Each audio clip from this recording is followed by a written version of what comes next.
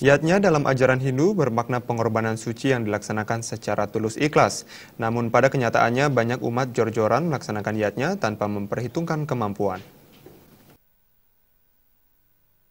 Kalau masalah yadnya itu adalah artinya pengorbanan. Ketua Yayasan Jaringan Hindu Nusantara YJHN Wayan Kantadnya mengungkapkan, yadnya adalah pengorbanan yang dilakukan secara tulus ikhlas. Namun pada kenyataannya di masyarakat, banyak umat beryadnya secara jor-joran. Tidak sedikit dari umat harus menjual harta benda karena melakukan yadnya yang tidak disesuaikan dengan kemampuan diri sendiri. Padahal dalam tatanan yadnya dalam ajaran Hindu, terdapat tingkatan-tingkatan yadnya yang dapat disesuaikan dengan kemampuan umat, yakni sangat sederhana atau niste, sederhana atau madya, dan yang lebih bagus lagi utama. Meski berbeda dalam penyebutan dan penyelenggaraannya, makna yang terkandung dalam yadnya tersebut adalah sama.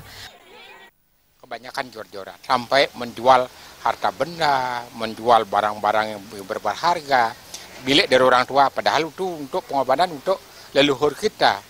Jadi tidak dia berdasarkan pada kemampuan dirinya. Jadi masih sifat egois. Egoisnya apa? Jadi lak hati di desa sing dangai upacara gede gitu loh. Itu yang sering kita dengar lontaran-lontaran yang ada di masyarakat. Kita dalam agama Hindu kan kita adanya konsep sangat sederhana dan paling bagus. Ya itu ya. Jadi jangan menggunakan kata niste jelek sekali rasanya kan gitu ya. Nah, kita kan bisa ambil konsep-konsep itu. Jadi makna semuanya sama.